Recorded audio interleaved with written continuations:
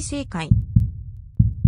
Rebirth of the Malicious Empress of Military Lineage, Chapter 96. Getting closer. Shin Miao sat down for a while in Princess Rongxin's residence, changed clothes and her hair was restyled by the maids. After drinking a cup of tea, Princess Rongxin then walked in. "Shen, young lady should be alright?" Princess Rongxin smiled, had already instructed the kitchens to bring over some ginger tea. In such a cold day, one must warm the body up, else it would be easy to catch a cold. Shen Miao replied with a smile, "Many thanks to your Princess Highness."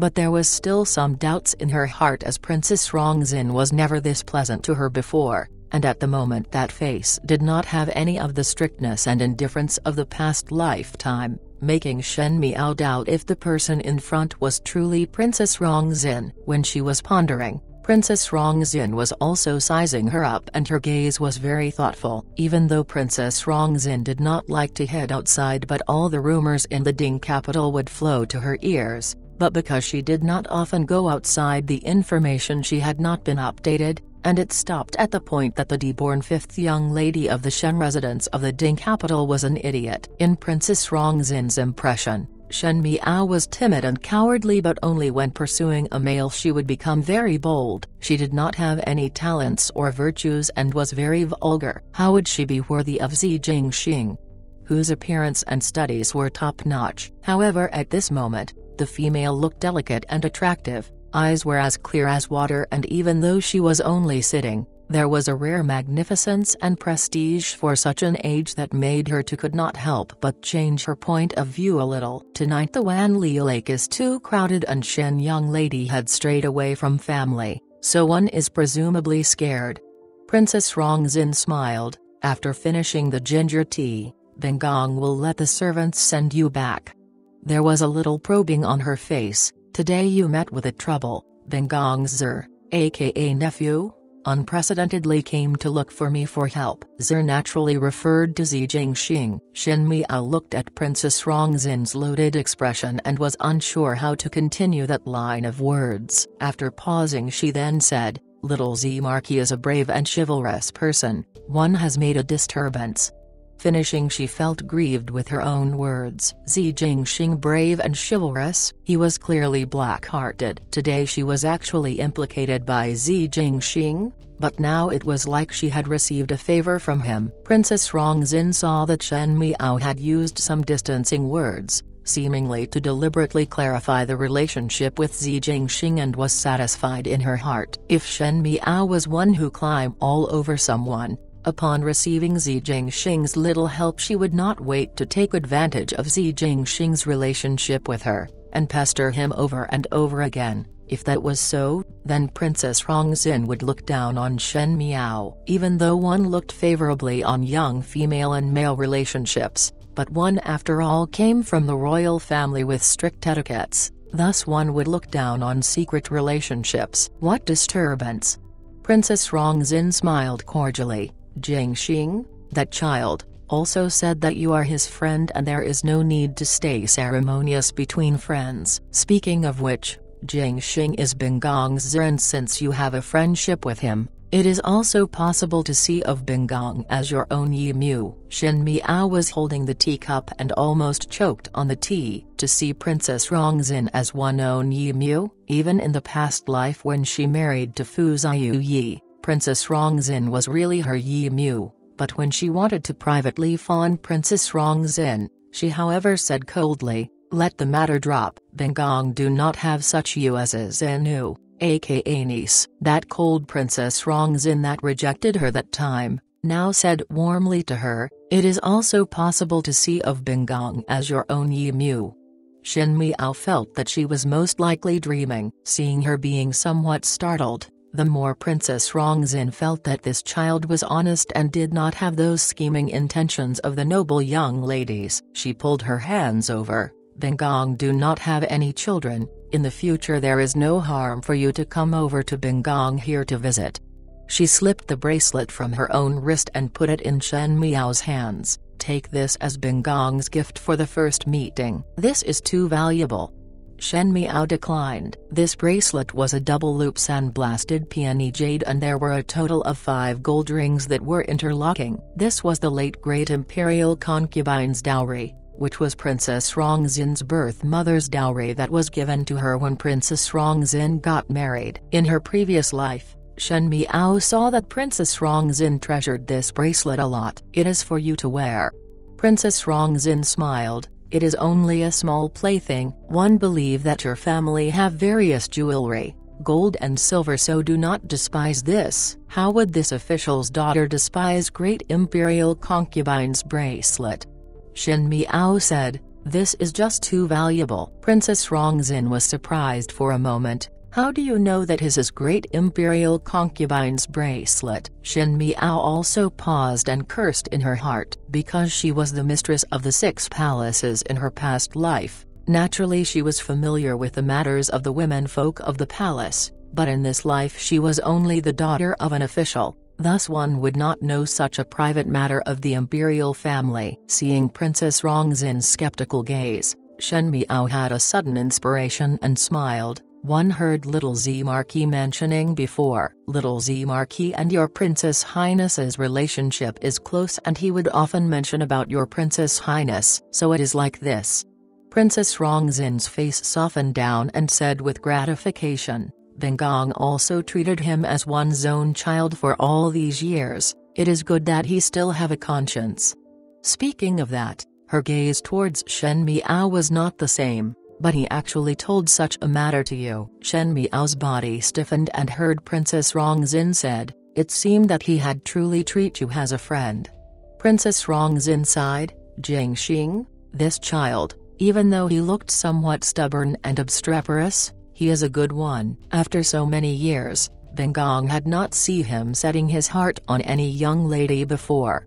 She smiled delightedly at Shen Miao. "You are the first one." Shen Miao secretly thought that this appearance of Princess Rongxin was like she was really Zi Jingxing's birth mother. But Zi Jingxing picked her not because of what romance. One fear that Zi Jingxing was suspicious of her. It was really a headache to take every step while having to deal with that kind of intelligent people. Just at this moment the maid brought over the freshly brewed ginger tea. Princess Rongxin was chatting with Shen Miao and was also watching her drink the ginger tea. The more she casually chatted with Shen Miao, the more Princess Rongxin liked her. She discovered that not only that Shen Miao was not the idiot that was rumored to be, but was also experienced and knowledgeable and even had great magnanimity. Even though it was simply chatting, but with each of Shen Miao's actions and her looks, she wondered how did an unmarried female that was raised in the inner courtyard have such a broad vision. Thinking of the previous matter of Shen Miao in love with Prince Ting, Princess Rongxin was a little concerned in her heart. Even though Prince Ting was also her sir, aka nephew, but as compared to Fu Ziyu, Princess Rongxin was more biased towards Zi Jingxing, and with such a outstanding young lady like this, Princess Rongxin did not wish her sir to miss the chance, and thus she kept praising Zi Jingxing as she chatted with her. Princess Rongxin had a cold and old-fashioned character that let alone outsiders, even with relatives including Emperor Wenhu, she would put on a cold appearance, but to date to be actually talking pleasingly with an unfamiliar young lady made everyone's jaws in the princess residence drop. But one did not know that in the previous lifetime when Shen Miao married Fu Ziyu, she looked forward to please all of Fu Ziyu's relatives, so she had inquired a lot on Princess Rongxin and naturally knew to adapt to one's fancy. There was little success in the previous life, but because of the layer of relationship with Zi Jingxing this time, it happened to fit Princess Rongxin's appetite. If she knew that Princess Rongxin was that easy to please, in her previous life she only needed to build a good relationship with Zi Jingxing. Why the extra trouble? Talking till a stick of incense almost burned complete, Princess Rongxin then got up and said, "The time is not early. If one do not send you back to the residence, one fear that General Shen and Shen Furen would be too anxious." Bengong had already prepared the horse carriage to send you back. When she finished speaking, she stood up and called for others. When Shen Miao followed Princess Rongxin out, she was shocked with the disposition of forces. Princess Rongzhen's horse carriage was incomparably gorgeous, but what made one shocked was the squad of guards that were wearing swords. Princess Rongzhen smiled. There are a lot of people on the streets today. With more people guarding, it would prevent any accidents from happening. There was no way for Shen Miao to refuse the other party's kind intentions. Moreover, by borrowing Princess Rongzhen's prestigious disposition of forces, she could fix some people in the Shen residence. She accepted the goodwill and relayed her thanks to Princess Rongzhen before going up the horse carriage. The crowds on the Ding capital's street had not reduced even till now, since the fireworks were really set off the entire night. And when such an ostentatious entourage of people and carriage appeared, it was indeed eye-catching. On the wall on the corner of the street, there was a youth with a fox coat who was standing on it, and there was a middle-aged strong guy standing behind. The strong guy said, "Her Princess Highness actually sent so many guards to send Shen young lady back, and strong is not a person that can bin fawn easily."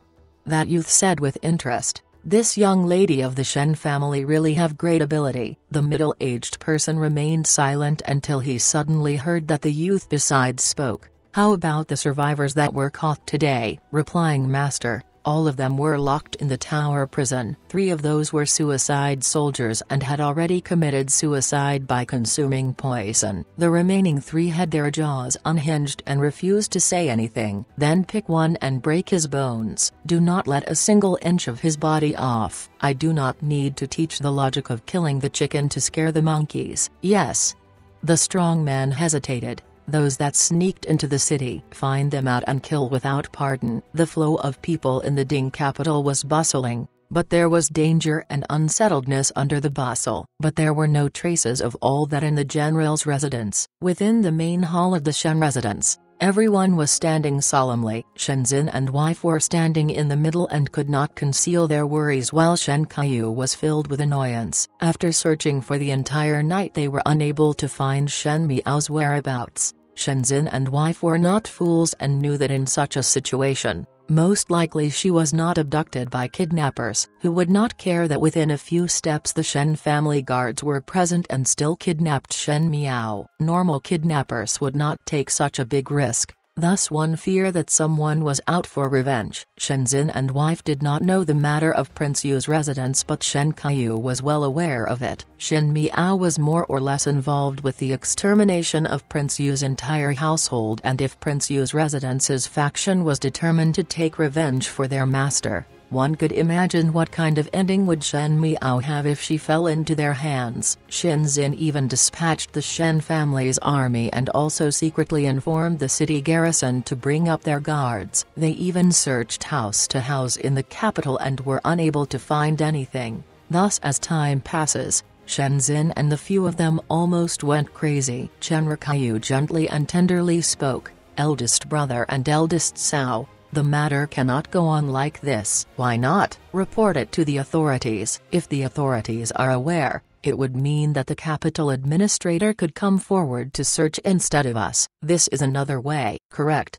Xinwan also spoke, "Eldest brother, the longer the matter drags on, the more disadvantageous it is to Little Five." The Shen family had been outside searching and others would be suspicious when they see them. Shen Yu stood behind Chenra Kaiyu and had her head lowered so that others would not be able to see her raised lips. She deserved it. The news of Shen Miao going missing was the happiest news she heard for the day. She did not need to think more and was only hoping that Shen Miao would be like Shen King and lose her innocence before being sent back. From then onwards she would be the only daughter of the Shen family. At that time, so what if Shenzhen and wife have military power in their hands and Shen Kaiyu that older brother is there to protect? Shen Miao's reputation would be destroyed and would not be able to raise her head for the rest of her life. No way. Luo Zuyan brows tightened and looked fiercely at Chenra Kaiyu. If one were to make a report to the authorities, then Zhao Zhao's reputation would be ruined. The matter of Shen Miao's disappearance, they actually wanted to hide it from the others, but the other households of the Shen family were all very alert. Paper after all could not cover fire, so Shen Miao's disappearance at the end was uncovered. And Shenzhen and Shen Kaiyu had searched for the entire night unsuccessfully, and could only order their subordinates to continue to search as they headed back to the residence to make plans. Eldest Sao, Chen Rikayu had a sincere face on. Is Zhao Zhao's reputation more important than her life? If a girl lost her life because of her reputation, one fear that eldest Sao would regret in the future. Chen Rikayu, who are you cursing? When Luo Zuyan heard Chen Rikayu's words, she suddenly shouted angrily. She was an impatient one. It was nothing if one say anything about her, but she could not tolerate anyone saying anything bad about Shen Miao, and immediately she fell out with Chen Rikayu. Quarrel what quarrel? Old Shen Furen, who all the while had been silent, spoke and glared at Luo Zuyan. You yourself was the one who lost fifth daughter and still lose your temper at someone else. Second one's family said wrongly somehow. Time has passed for so long. If fifth daughter's life is gone, then what is the use of reputation? These words on the surface sounded like they were really thinking of Shen Miao, but Luo Zuyan felt uncomfortable and subconsciously wanted to refute. That is correct, eldest Shen. Shen Yuan also spoke. Even if one do not report to the authorities, as the Shen family guards keep making such a big ruckus looking for people, one fear that by tomorrow there will be others that have guessed the truth. At that time, what is the difference between reporting and not reporting to the authorities? Shen Yuan already view Shen Miao as an eyesore and would be content with nothing less than her destruction. He currently had not yet take action, and Shen Miao herself had encountered a misfortune. How could he get by if he did not pour oil onto the fire? Shen Gui was even happier, but he was not used to standing out, and only showed some regret as he said, Little Five is a good child. How could one meet with such a matter? Eldest brother, do you have any enemies? The person Shen Gui hated the most was no other than Shen Xin. The more meritorious Shen Xin's achievements were, the more it suppressed him. Thus, if Shen Miao had an accident because of Shen Xin, then Shen Xin would feel guilty for the rest of his life. So Shen Gui pointed the sharp knife towards Shen Xin's heart. Wan Yinayang pulled Shen Dongling over and stood behind Shen Gui. She was just a Yinayang and had no place to speak. Even when she listened to the rest and did not say anything, her hands that were holding Shen Dongling tightened as she was secretly happy that Shen Dongling was not abducted. Shen Dongling lowered her head and one did not know what expression she had on. Enough, eldest one, be it left or right. It would be known to others. At present, reporting to the authorities would perhaps let little fifth to suffer less. Better to report it early. Old Shen Furen said that, but a radiant look flashed in her eyes. What she hated the most was old General Shen Zuanpei's son that suppressed her sons in every matter. It was fortunate that Shen Miao failed to live up to expectation, as it made her heart feel so much better. No one knew since when Shen Miao had been suppressing Shen King and Shen Yu. And in addition, Shen Kayu was shaking the residence every day, and that made her heart panic. Now it was rare to see Shen Miao fall into bad luck, so old Shen Furen was actually secretly delighted. She could not wait to report to the authorities and let the entire Mingqi know that Shen Miao was abducted by kidnappers. Best was if she lost her innocence, so the Shen family's eldest household would not be able to raise their heads. Then this would be something to be happy about. Before Shen Xin and Luo Zuyan spoke, Shen Kayu already clenched his fists tightly. He was young and impetuous, but that did not mean that he could not observe the scene. These people on the surface all said to be thinking of Shen Miao,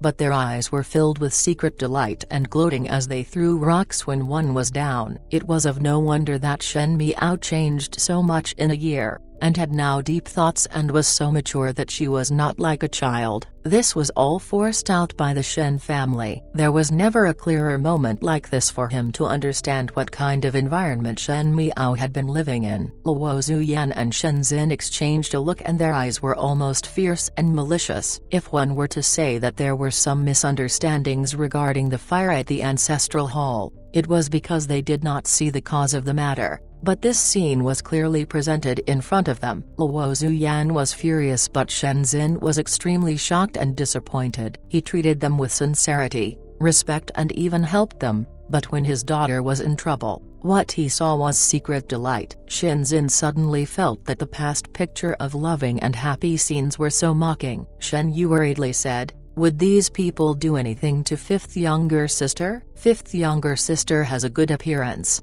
and one heard that those good-looking young ladies would be sold even further away by the kidnappers. If they were not kidnappers, then to use such a great effort, they would not treat fifth younger sister well.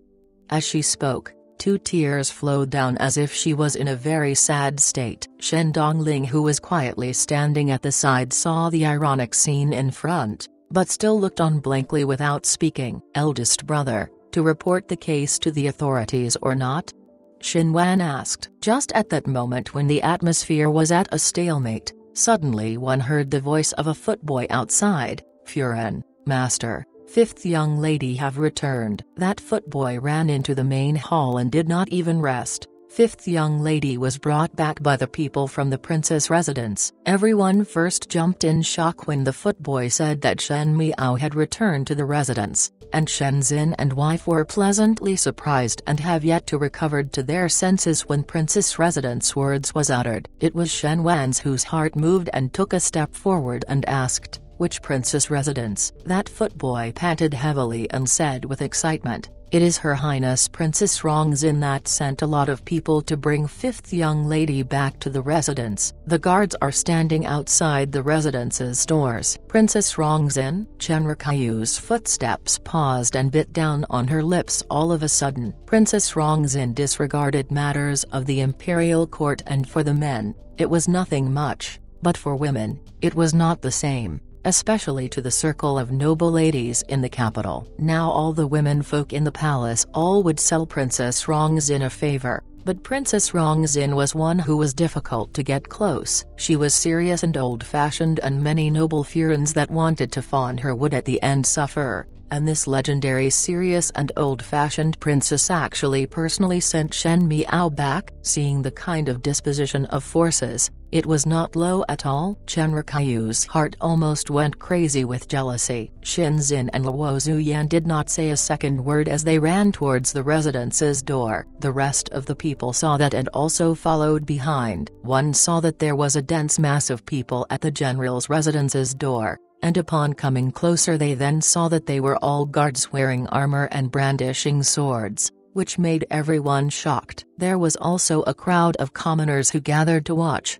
Most likely they did not know what kind of tricks the Shen residence was playing. Xin Xin and Luo Zuyan were surprised for a moment, as it was beyond their expectations to see that many guards. They later saw a person who looked like a female official walking to the horse carriage and supporting Shen Miao down. Luo Zuyan quickly went out and said worriedly, "Zhao Zhao." Shen then looked up and down at Shen Miao, and only when seeing that Shen Miao looked as usual, she then gave a sigh of relief. That female official said smilingly, "Today when Her Princess Highness was traveling leisurely at the Wanli Lake, as luck would have, one saw fifth Shen young lady who had stayed away. The princess's horse carriage accidentally knocked fifth Shen young lady, and thus brought fifth Shen young lady back to rest." One did not expect to have incited General Shen's and Shen Furen's worries. The princess let this servant apologize. The words not only frankly explained how Shen Miao and Princess Rongzin came together, even though the matter was somewhat strange, but Princess Rongzin had already concluded the matter, so no one dared to question more. With so many guards that attracted so much onlookers, one feared that even if someone wanted to spread any unfavorable rumors, no one would believe them, and that would truly verify Shen Miao's innocence. Behind the crowd,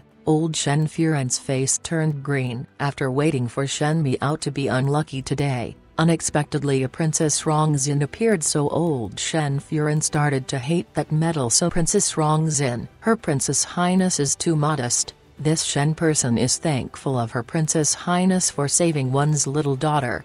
Xin Xin replied and bowed. That servant quickly moved sideways to avoid it and smiled. One dare not receive General Shen's bow. Since the person was returned, this servant would leave first.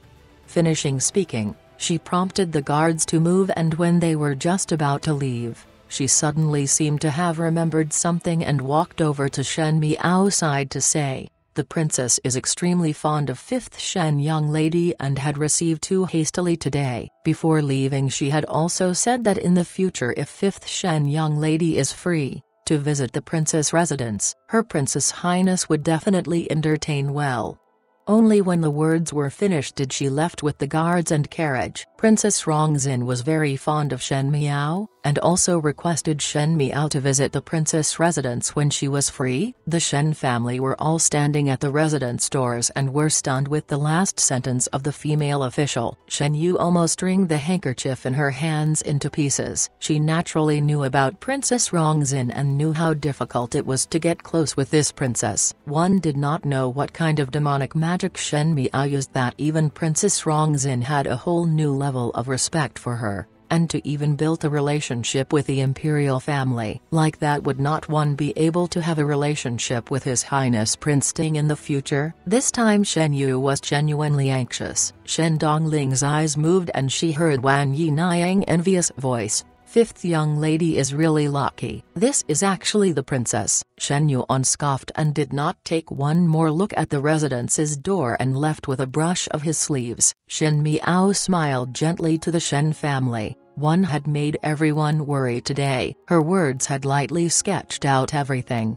but it immediately made Shen Xin and wife to remember the faces of the Shen family just now, and their expression became somewhat ugly. Seeing that Shen Miao was fine, the rest of the Shen family was disappointed and was so angry that they were unable to breathe. After old Shen Furan reprimanded Shen Miao, they all departed with some excuse. Shen Miao followed Shen Kaiyu and the rest towards the western courtyard. Upon seeing Shen Kaiyu's and the rest of their expressions, she evidently understood. Previously she delayed and did not let the people of the princess residence to inform the Shen family of her whereabouts. During times of adversity, sincere feelings could be seen, and likewise, during times of adversity one could also see hypocrisies. Shen Xin's view of the Shen family could not be changed overnight. Just like in her previous life, she still had a strain of hope on Fu Ziyu. Even at her last moments, people could not recover all their feelings overnight, so in order to let Shen Xin totally change his view on the Shen family, a period of time was still required. Just nice. One could take the advantage of this opportunity to let Shen Xin see clearly that the Shen family people were such a pack of wolves. When they were still in the residence,